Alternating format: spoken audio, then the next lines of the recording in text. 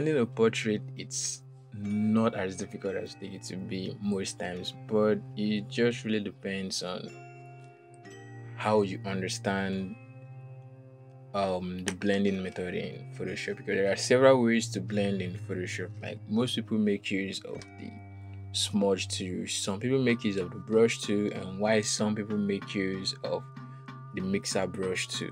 So it all really depends on how you feel it's okay for you to blend. Like for me, I make use of the brush tool and the mixer brush, which I'm really going to show you right now. So I hope this is where your artwork is, or the stage where your artwork is right now. So all you have to do at this point is just for you to create a new layer above your shadows and your highlight layer, and you want to set that to as a clipping mask. Right click and hit on create clipping mask. Now you don't need any specific brush for this, but if you have my free brush pack, you are going to get the mixer brush with the pressure sensitivity option, which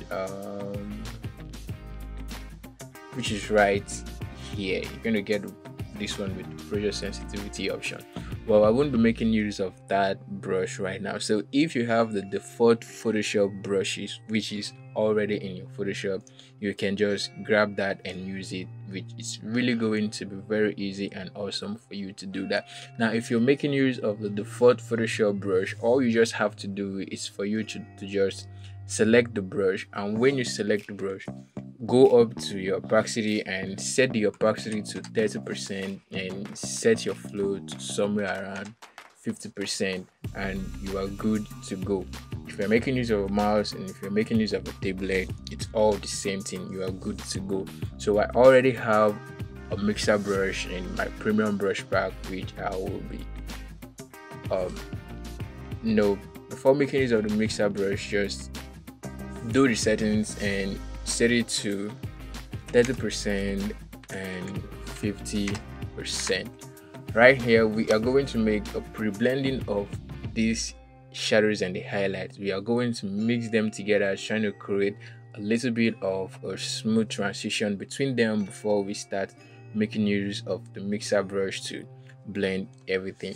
Also, like I told you, you don't need any specific brush for this. You can make use of the default general brush in Photoshop. Just open up the general brush and select the regular soft round brush, and when you select the regular soft round brush, just input these settings as I have right here in mind, and then you are good to go. So create a new layer and go into your artwork. Now at this point, I would advise you to zoom in. I will just ask you to leave it zoomed out so that you can concentrate on just only the mixing of the colors, because you are not really going in depth of the blending. So now before you start blending with the brush, take a look at your reference. Like the nose part, the way the nose is right here is different from the way it is right here. So we have to fix that with the brush tool before making use of the mixer brush. So in order for us to fix that, you might always want to play around with the size of your brush, because that is one crucial part which you really have to take in mind, because some places are bigger, which you need to cover a large area with a bigger brush, and some places are smaller, which you need to cover those small area with smaller areas with small brush. So right now, all I have to do, the odd key this time, it's your favorite tool, and I guess later on I'm going to show you guys how to set your tablet so that it's really going to be very easy for you to just paint. You can without touching your keyboard and so on. But right now I'm going to stick with the keyboard settings and my tablet right now. So at this point, the alt key is your friend, because you don't want to go over to the tool palette and start switching from the color picker tool to the brush tool, from the brush to the color picker tool, because you will constantly make use of the color picker at this point. So when you select the brush tool and you hold down Alt, you will be able to sample from any part from colors, and you just paint just like that. So at this point, whenever you hold Alt, you are switching over to your color picker tool. So right now, all you just have to do is just for you to hold on Alt and click, then you pick a color and you paint just like that. Now you have to repeat this process till you get everywhere blend in and filled in properly the way it is supposed to be. Now at this point you have to really understand that you are trying to mix the midtones, the shadows, and a little bit of the highlights together to get a little bit of shapes of your shadows and highlight all the face before you go into building the shadows and the highlight. So right now at this point we can see that this place is not really as dark as we have right here. So all we just have to do, we just have to mix all these stuffs together with just something like this, and then we'll paint over just like that. So in all these places where we have these edges, if you like, you can reduce the size of your brush or you can increase the size of your brush. But I'm just going to keep the brush size to somewhere around this, and I'm going to pick from the mid-tones and I'm just going to paint over. I'm going to pick from here and just keep doing what, pick from one place and you sample from to the other, and you pick from the other and you sample, just something like this. So I'm going to create a new layer above, and I'm just going to select this right here, and I'm going to paint like this and select this one, and I'm going to paint. I'm really sorry if you're not seeing this, but let me just quickly switch to another brush so that you can really see what I'm doing right here. So pick from here and just paint, pick from here and just paint it right there. So now switch back to the brush, which is the 30 and 50. Now all you have to do is just for you to pick from this part and you paint right here, and you pick from this part and you paint right here, pick from here and you paint right here. You keep doing this till you cover up the hard edge you have right there and blending in both colors together, as you can see, just like that. And later on, once you get something like this, you can make use of the mixer brush to blend properly. So that's exactly what I'm doing right here. It's nothing different and nothing similar. I've already shown you guys this process of how to blend, which I might leave a link in the description to that video, or I might just forward the link. So let's just keep blending. Now you have to know blending is all about patience, and try not to sample from your sketch layer, and if you please, you can turn off the sketch layer so that you'll be able to see what you are doing. You already have the shape of the face with the shadows and the outline you've already created, so you might turn off the sketch layer, that is if you please. So I'm just going to go around and do this stuff.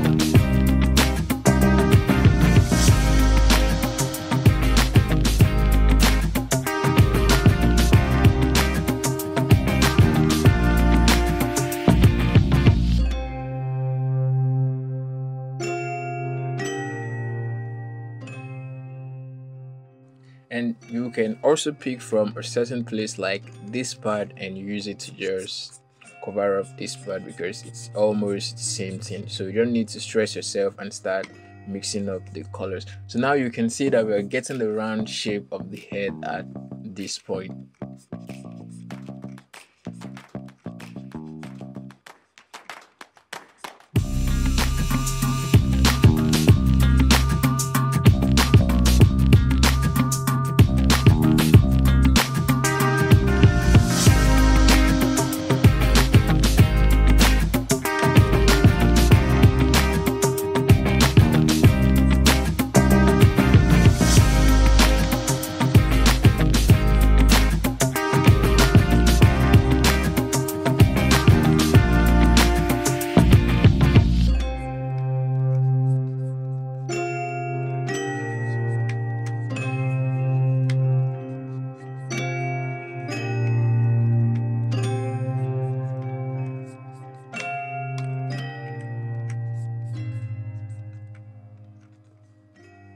So right now you can see the level we've gone with the blend method. It's very easy. It just depends on time you put in to just take out to blend each part of the skin.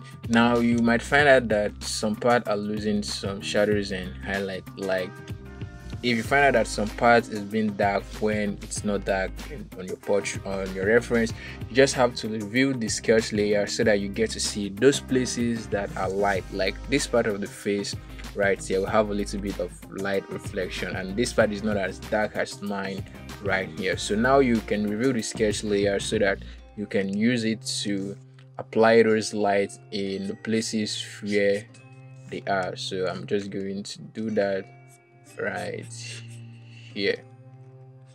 Now you can go over again and do the blending thing again.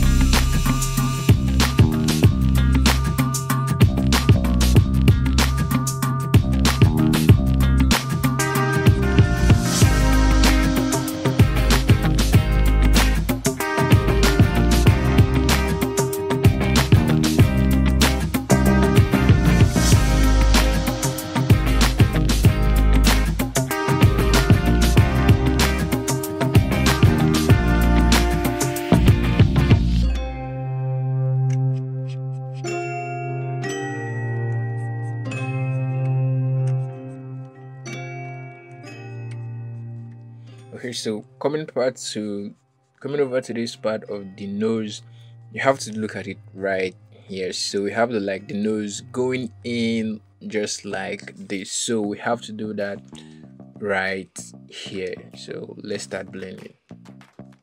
So I'm going to pick from this part because it's almost the same thing, and I'm just going to paint over there.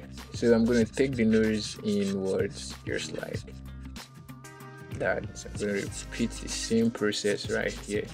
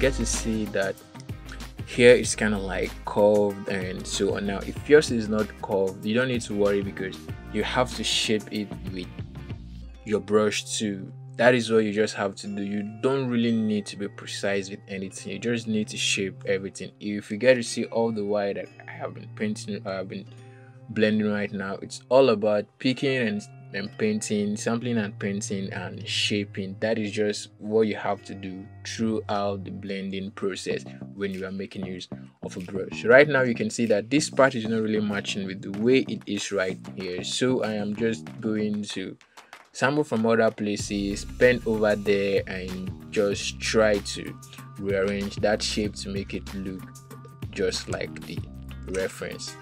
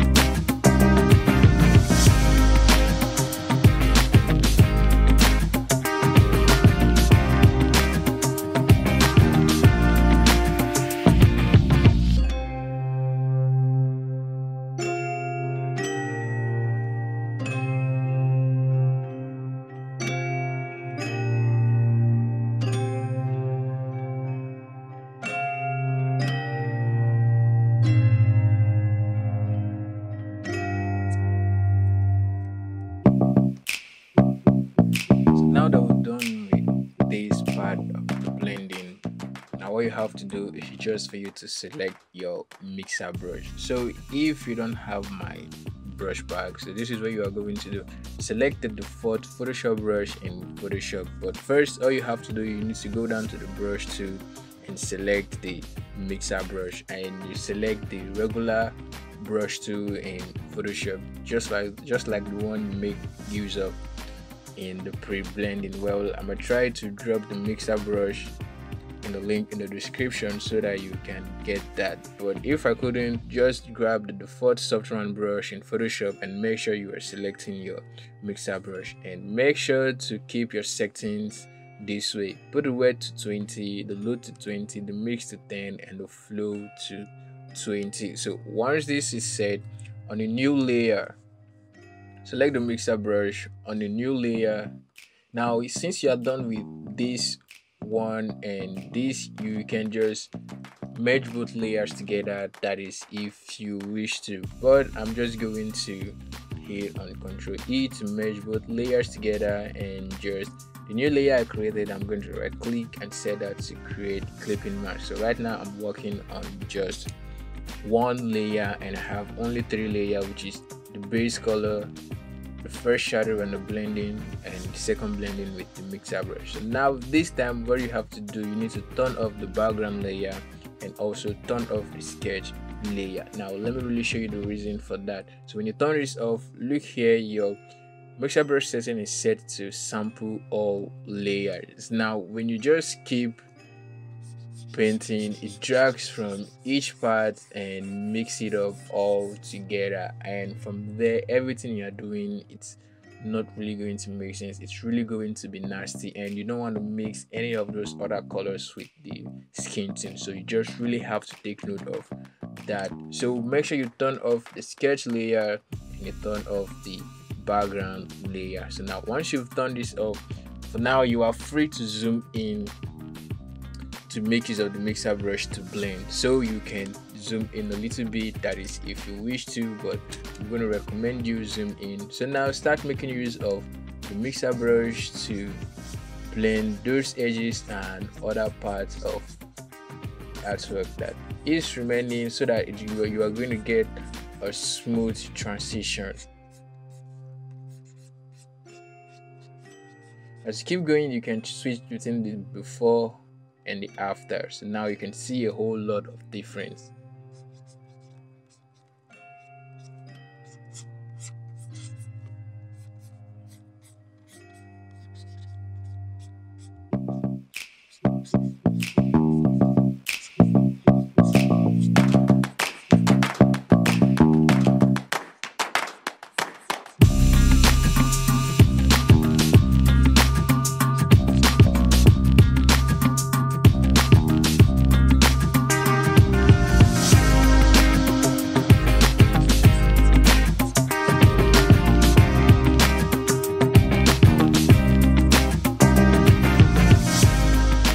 So while doing this process, you just want to take out your time to do this process, because this is kind of like an important part to smoothing all the transition you just added so far. And now if your work is looking a little bit muddy, don't worry about that, because as you keep going, it's really going to look better and almost look like the same portrait reference which you are painting from, if you follow the process just the way I'll be showing you guys. So I'm going to go right here and repeat the same thing.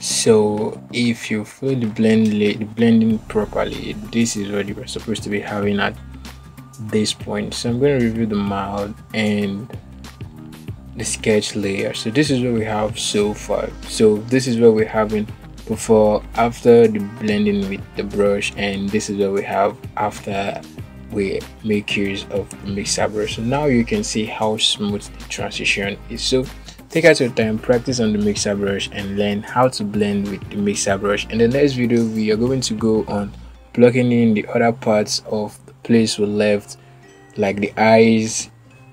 Mainly that's just the eyes. So we're going to work on applying the eyes and building up the shadows, because this is just the first stage of the shadows, but we can really see what it's going on right here. So I'm going to bring back the background layer and turn off the sketch layer. So looking at the reference and looking at what we have, we are really close to what we're having in the reference. So with time, we're just going to take step by step to build up these shadows, which I'm really going to show you now.